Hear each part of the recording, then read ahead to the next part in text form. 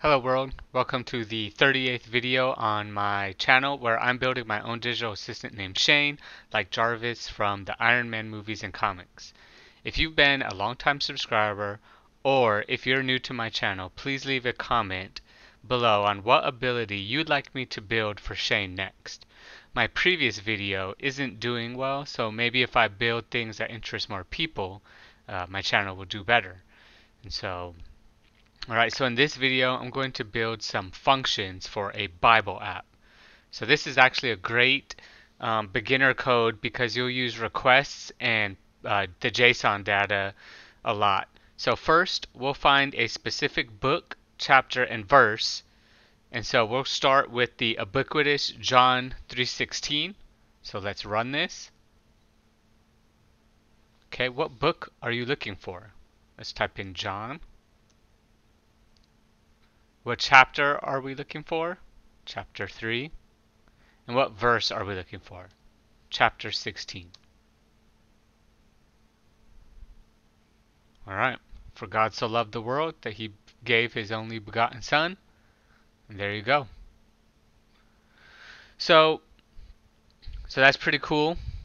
And then let's run the code again and check for one that doesn't exist. So let's look for a chapter that we know that doesn't exist in the book of John.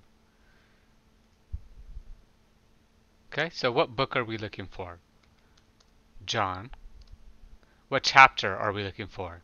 Let's say chapter 50. And what verse? It doesn't matter because we know that that chapter doesn't exist. There you go. There's not that many chapters in John. And so one quick note, just for respect of the Bible, if you will. It says, what book are you looking for? Check out here, it's a lowercase j. And then down here, it's an uppercase J. So, those little details are important to me. So the next function we'll use is, what if we don't know the exact verse we want? And we want to look at all the verses in a specific chapter. So let's run this one. I called it Search Bible. Alright. And so we're going to look at maybe Romans.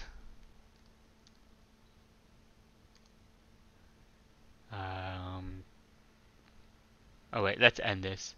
Let's actually run this again, and let's look at the book of 3rd John. Okay, and let's go chapter 1.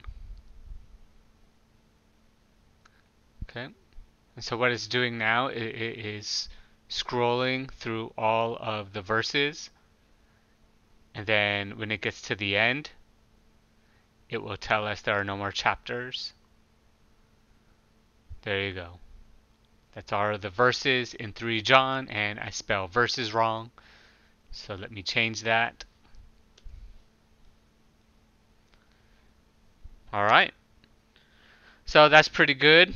I'm pretty impressed with that. I like that a lot. And then let's go through the code real quick. So this is not a tutorial series, but I do go through the code in all my videos. I did write most of this code myself. So this wasn't one of the ones where I just copy and pasted someone else's code and then change it, or could not write it at all and went to Stack Overflow and they helped me all the way through. So I actually did the majority of this myself. And so we'll start off on this website right here, getbible.net. And it tells us that there's several ways to get this information. So first, you get this basic URL that ends with a question mark. And then we can do simple string queries. So right here it tells us that you just need to know the passage and the version, and that's it. So I chose this first one, right? The following are all valid, which is kind of cool that they give you choices. I chose the first one. So let's go to PyCharm. So first you'll need to import requests and import JSON. Both of these are part of the standard Python library, so you won't need to pip install them.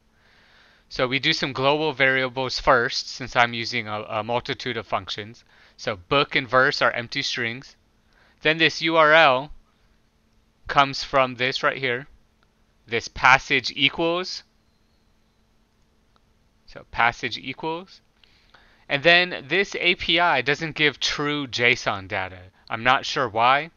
So for the end of your string, even though this website does not say you need this,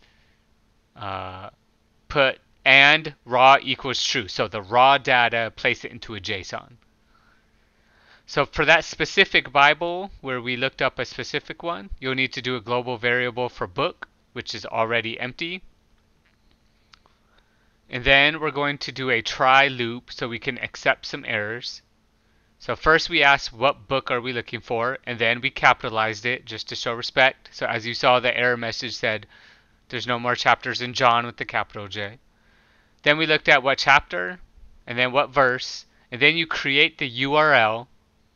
So we add that URL, we add the book and the chapter that we entered, this little colon, the verse we entered, this ending right here, this at raw equals true, and then the version. So I chose the American Standard Version because the default is King James Version. So American Standard Version. So you add it, and what it's doing is it's creating the URL for you based off the input. Then you get a response equals the request.get. You pass it this URL response, and then you put .json, telling it to make it a JSON file. Then it gives you this one super long chapter, and I'm not impressed with the JSON data it does give you, but it is free, and so, I'm not going to complain. So the very first index that you want to look for is book. Then in the 0th index of that book, you want to get the chapter. Okay? And then you pass that to here. So the verse lower is this right here. And then out of that, we're going to get the verse and then the actual verse itself. And then we print it. So you saw that. It was John 3:16. If you spell the book wrong, it'll say, I think you spelled the book wrong. And then if we entered John chapter 50, you saw that it says there's not that many books. So the next one, we're going to do some global variables again, book and verse. We ask the book and the chapter. And then we create an integer for 1. We start off in verse 1. And then we're going to, while it's true, we're going to create this verse integer into, the verse into a string. Then we're going to pass it into the URL that we just talked about. So it's going to start with 1 in this while loop. We're going to get the response, do the upper and lower, and then we're going to print verse is verse 1 when it first starts off, plus the snippet. And then we're going to increment the verse by 1. So the first time it goes through it, it's going to use this one right here. So verse 1 in whatever book and chapter you put. Then it's going to come back, and then it's going to increment this by 1. So now we're at verse 2. It's going to keep doing that. And then once we get a JSON decoder error, which means we entered a verse range that doesn't exist, it says that's all the verses in this book.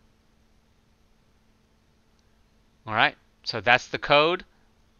I'll leave it. I'll scroll slowly. If you want to, copy and paste, you can pause the video. Alright, so I hope you enjoyed this video. Leave a comment with your favorite Bible verse.